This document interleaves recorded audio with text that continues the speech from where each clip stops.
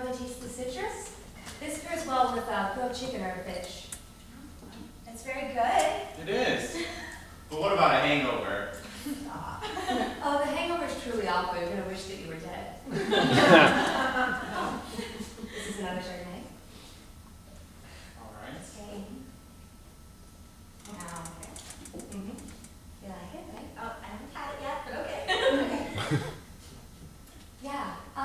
With this wine, it's going to be a little more oaky than fruitiness here. And you're going to make a big fool of yourself at a birthday party and ruin a couple of friendships you've had for a very long time. It's good. I see what you mean. Oh. Yeah. Now, this is a Cabernet, so this is different. Now, before you take a drink, just give it a smell. You can probably smell chocolate or even coffee. With this one, you're going to wake up next to someone who you've never met and you really regret sleeping with. I've had this one before. You swirl the wine in the glass a little.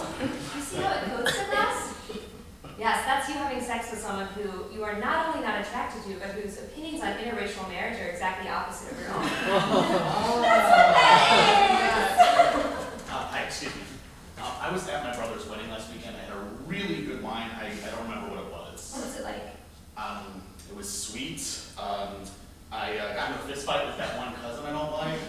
Put on the birthday cake. And my mom let the cops take me to jail because she said she was tired of dealing with it. Okay, and do you remember doing any of this? No. My nephew filmed it and put it up on YouTube. Sounds like a Riesling. Thanks. So what do we think? Well, it's pretty good. I just think I'm more of a white wine person. Okay, so more of drinking in the bathroom than marital infidelity? What about drunk driving? Oh, that's this one. Guilty!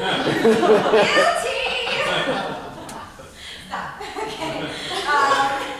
So, how about yelling at my mother about immigration reform? You know what? I think this may be perfect for you. This is actually my favorite. It's a Pinot Grigio. Try that? Yes. It's a little tropical. And it will send your life into a complete spiral, getting you kicked out of your PhD program and forcing you to work at a wine store to make ends meet.